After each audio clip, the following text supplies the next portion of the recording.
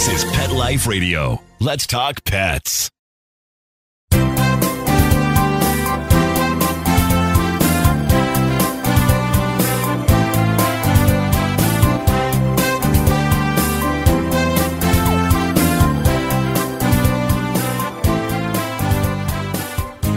And welcome. We're here live with Dr. Jeff Werber here on Pet Life Radio's Ask the Vets with Dr. Jeff. We're here for you. We're here for your pets. So easy way to get a hold of us. We're also here doing our live simulcast on my Instagram Live. And I'm waving to all my friends. So as I reach over, I'm just waving back to you. So anyway, how to get a hold of us here? Well, first of all, you can join me live on Instagram, but better yet, PetLifeRadio.com. You go to shows, and you scroll down to Ask the Vets with Dr. Jeff, and there's going to be a link left for you there by our producer, Mark. You can join us here live. Great to have your pet with you. I mean, this is kind of telemedicine at its finest, really, when you think about it.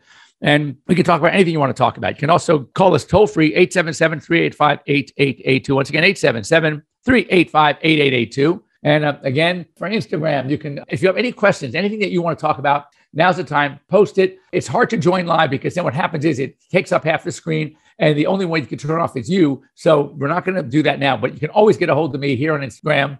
Would love to talk to you, love to help you with your problems. So if you have any questions or anything you want to talk about, you can just post it. I'm kind of checking my screen back and forth. So we will get you either way, either here on Instagram or here on Pet Life Radio. So as you know, I like to peruse the news, see what's going on. I use two sources, the American Veterinary Medical Association Smart Brief.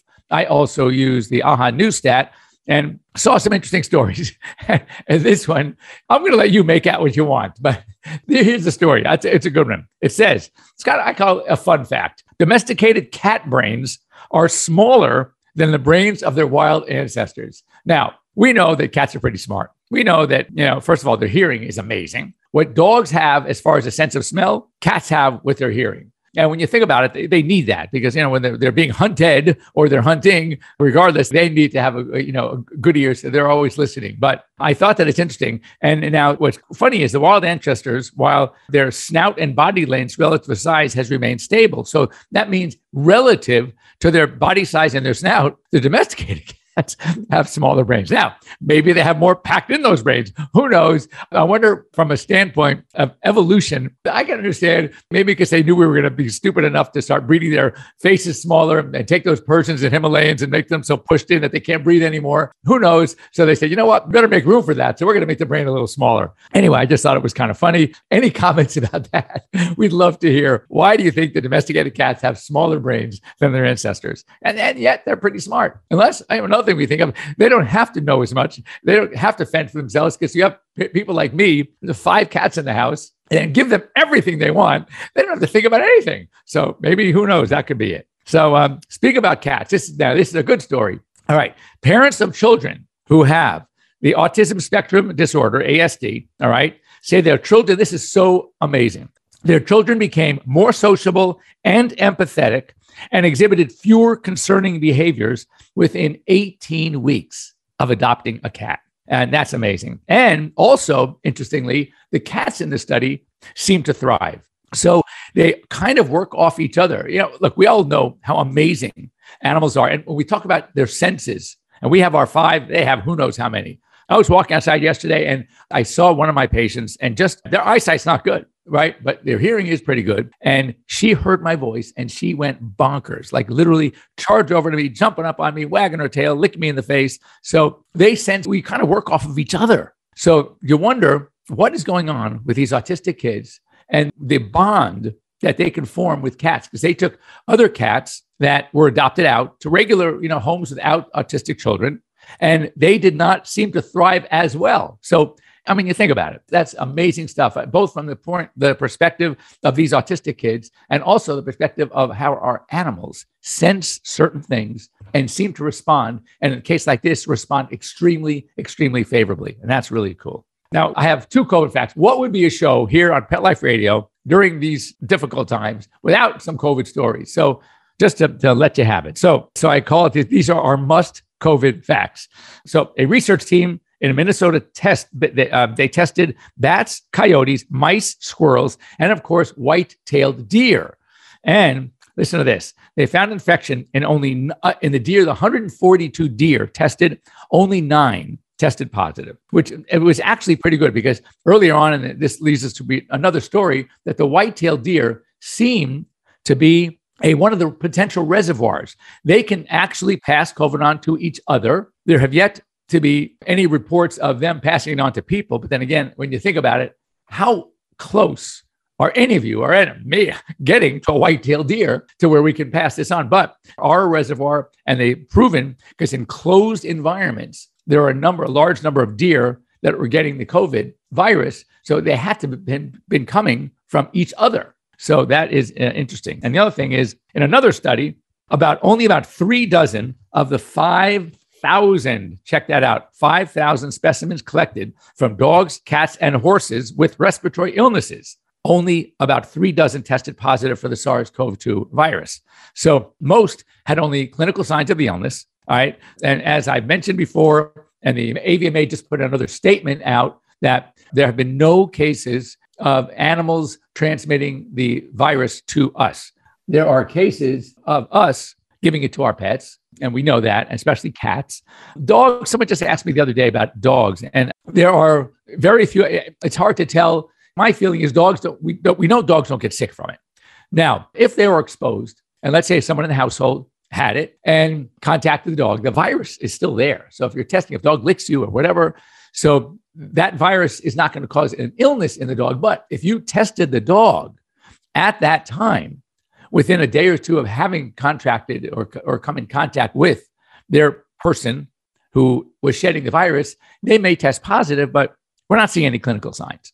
So I'm really not that worried about dogs. I'm not worried about my cats either. And so, it's one of those things where it's there, but don't think about getting rid of a dog or even a cat because of COVID. What you should do, however, especially with cats, if you or someone in your household tests positive, then what you want to do is you want to back off, try to minimize the contact with your cat. I remember when one of my cats had hyperthyroidism, and we had to separate him because after his radioactive iodine, the 131 treatment, we had to keep him kind of like alone because us and the other cats. So we had a guest bathroom. We put him in there, and we had to wear gloves, and we had to keep the litter. You have to be very careful. You couldn't throw the litter. It either had to be flushable litter. You had to sit on it for like 2 weeks, and then you can throw it out after all the radioactivity was gone. Anyway, so basically had to have his own little isolation ward. So you can do it. So if you or somebody else in the household has COVID, then you might want to go ahead and just kind of, again, minimize the contact you have with your cat. So that's important. But dogs, I wouldn't worry too much about. As I said, there have been no studies to date about dogs. So I wouldn't worry too much. Now, next up, what are they going to come up with next? That's the question. What are they going to come up with next? So here's it. Now, I've seen, I do a lot of Frenchies. I have like over 300 in my practice. I have lasers, so I'm doing, the nares. I'm doing the soft palates and I tonsils and all that stuff. And I have Frenchie. My son has 2 Frenchies.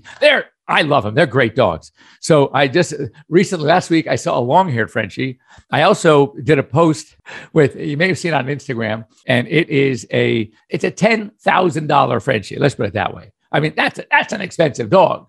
It was a chocolate merle with what they call it. It's such a weird name. It was a chocolate merle with some 3 different colored tip points or something. The thing had so many colors, you couldn't even count. But it was really, really cute. I mean, adorable. So now I also had a long hair Frenchie that I saw 2 weeks ago. And then this is the story. So check this out. Now what? A litter of hairless French bulldogs in the UK. Can you imagine getting hairless Frenchies? I don't know what they crossed them with. Again, they might be healthy, but just know that if you're thinking about getting a hairless Frenchie, now besides the problems that Frenchies already have with their breathing and their allergies. I just came from a conference. I was in Crested Butte, Colorado. The Colorado Veterinary Medical Association puts on an annual ski CE. It was fantastic. And ski CE for me was snowboard CE. But I mean, check this out. This is what continuing education is all about, where you can go to sessions early in the morning, 6:30 to 9, have a little breakfast, light breakfast and session.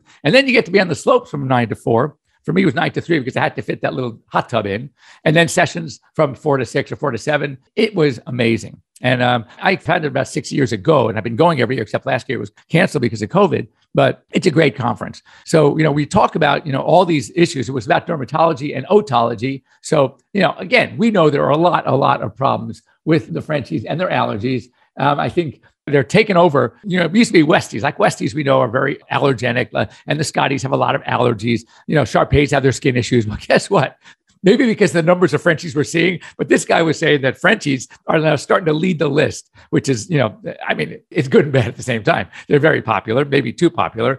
But anyway, if you have a hairless Frenchie, now you're dealing with heat issues. You're dealing with overheating issues. You're dealing with skin sensitivity to sun issues. And then when they get hot, what happens when dogs get hot, when they get overheated? They pant. Well, now you get a Frenchie that can't breathe very well in the first place, and you're going to make him pant? Oh my God, he's going to overheat like crazy. So it's one of those things where we really need to kind of take a step back and really decide, wait a second, what do we want to breed for? Again, just look at what we've done to the Persian cat.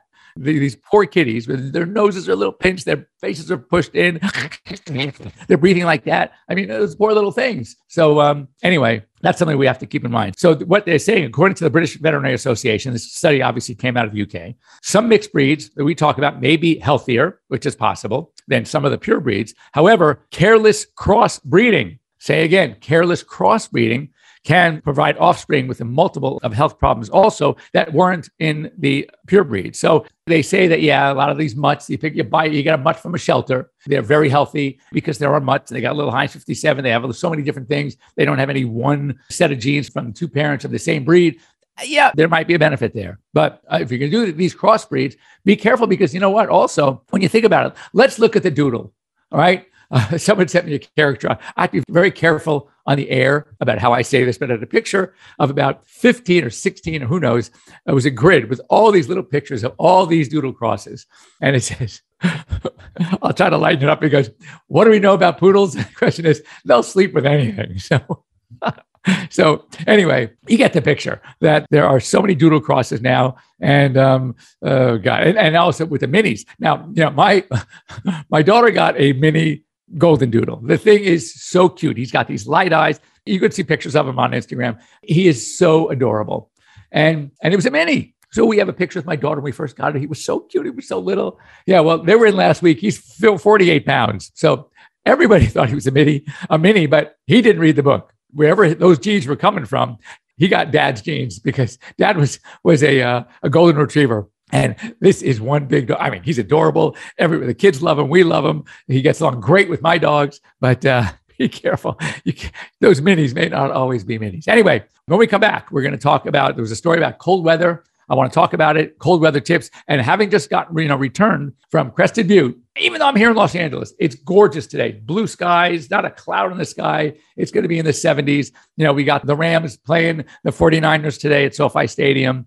So we're all looking forward to that. But Crested Butte, I have a picture. It is an all these ice figurines, including a bench. It looks like a park bench with a whole back to it made out of ice. We were there for 4 days, Sunday through Wednesday, 4 days. And I got to tell you, that thing is still there. I mean, it never gets above 32. This thing did not melt at all. And so it was really, really cold there. So I can tell you about cold weather and dogs. So when we come back, we're going to talk about some cold weather tips because I know in many parts of the country, it's cold out there. Be right back. Here's an alarming statistic. More than 2/3 of dogs and cats have oral health disease by the age of 3, and one of the indicators is bad breath. Do your pets have a healthy mouth? Do you cringe when it's time for a kiss or a snuggle? Let's get to the cause. Harmful bacteria in their mouth. And bad breath is just the start. The bad bacteria cause tartar and oral disease, which can lead to serious overall health problems. It's critical to make sure your pet's oral health is the best it can be, as good dental health is key to optimizing their overall health. Now, good news. It's easy and affordable to improve their oral health with Probiora Pet. Just 1 scoop of this dental care probiotic mixed into their food daily floods the mouth with positive bacteria, which crowds out the bad. This means better oral health and fresher breath. Probiora Pet is an all-natural dental care probiotic. It's odor and taste-free, so your pets will still enjoy their chow. We want to keep your pets healthy. During National Pet Oral Health Month, our listeners can save 10%. Go to probiorapet.com and use PLR10 at checkout. That's probiorapet.com. Use PLR10 at checkout to save 10%. Let's talk pets Let's talk pets on Pet Life Radio. Pet Life Radio. PetLifeRadio.com. Okay, so here we are back live with Dr. Jeff Werber here at Pet Life Radio's Ask the Vets with Dr. Jeff, live on my Instagram. We had a question about seizing, and one of the things we talked about that depending on what causes a dog seizure. So there are many, many things. And, typically, obviously, you can have like a meningitis, you can have encephalitis, you can have a brain mass, like a tumor. But I would say most of the seizures in dogs are because of epilepsy. And with epilepsy, some of the ways to tell, first of all the tests are going to come back normal. All right. Even an MRI, everything's coming back normal. If you want to go that far to do CT MRI, from a practical standpoint, because a lot of people don't have the access to an MRI or CT or just can't afford it. It's very expensive. My criteria is how often are the seizures coming? And most importantly, when your dog is not seizing, is he or she totally normal in every way? And if that's the case, then very likely it's epilepsy. Secondly, if you can identify a certain trigger, all right, for example, my sister's dog would seize, and they linked it to vomiting, that he would seize almost every time after vomiting.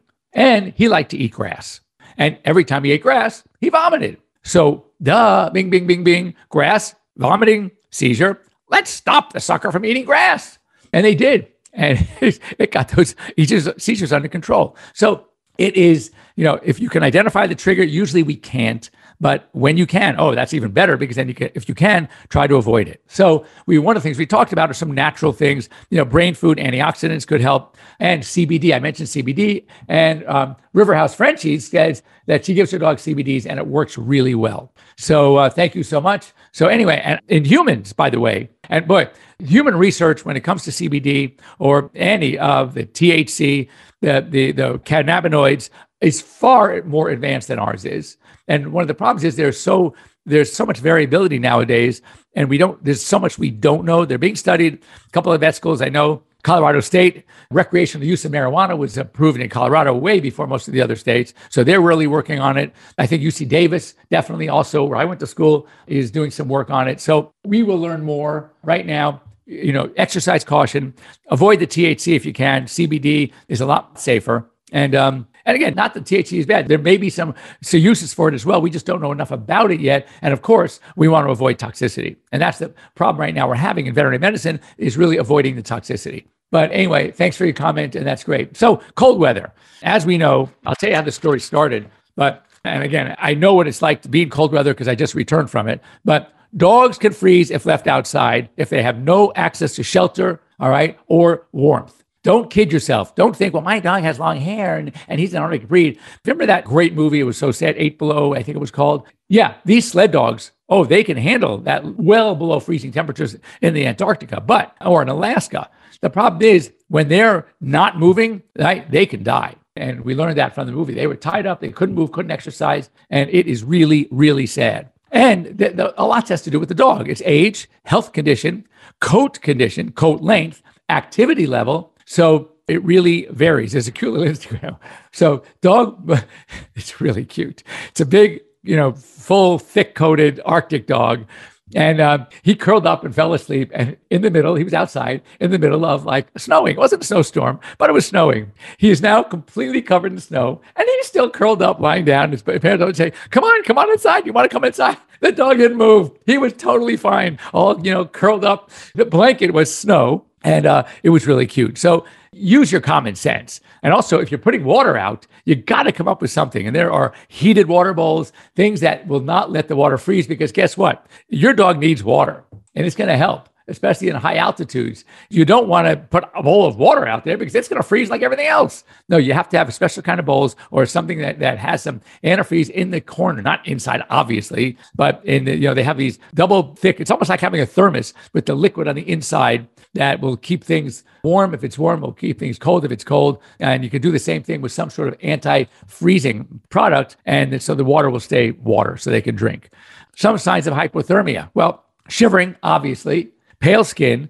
And when dogs really, an active dog is no longer getting active. They're becoming very, very weak. They have a difficult time moving. They get frostbite on their extremities. It is just like people.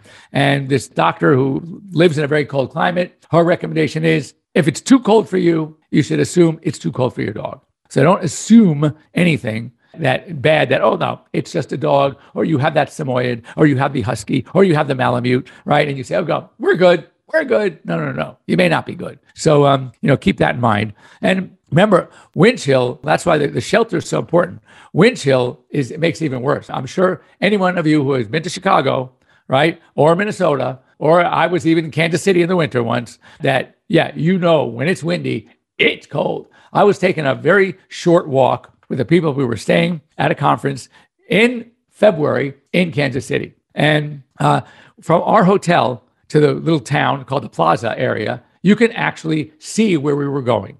And it wasn't that far a walk. It was a walk across a little park. Then we enter the plaza, and it was 2 blocks down. No problem. Boy, was I mistaken. When I got there, finally, I had to check to see if my earlobes were still attached. I felt like I could just crack them off. It was cold. So, just again, you want to keep these things in mind as if you are living in some cold climate, because your animals may not be able to handle it. So this continuing education seminar, it's really great. Put on, as I said, by the Colorado Vet Med Association. How it happened with me, how I found out about it was, Colorado Vet Med Association is the CVMA. Well, our association, California Vet Med Association, is a CVMA. So I'm going through my mail, something from the CVMA. I open it and I see it's Colorado. So I was just about to delete. How did they get me? I'm in California. I'm not a member of the Colorado Vet Med Association. But the picture caught my eye. It was a great picture of a skier on a mountain doing some great carving. And and the snow is flying up. I mean, it looked so amazing. So I read it, and it talked about skice. And I'm thinking, skice, is that a word? I have to look that up. What is skice? Ski, C-E. And so what they do is, it's every year. It is in a Colorado venue. I've been to Breck. I've been to Vail, Crested Butte. Next year, it's going to be in Beaver Creek. I think they've had it in Keystone too. I'd like to go to do that one as well.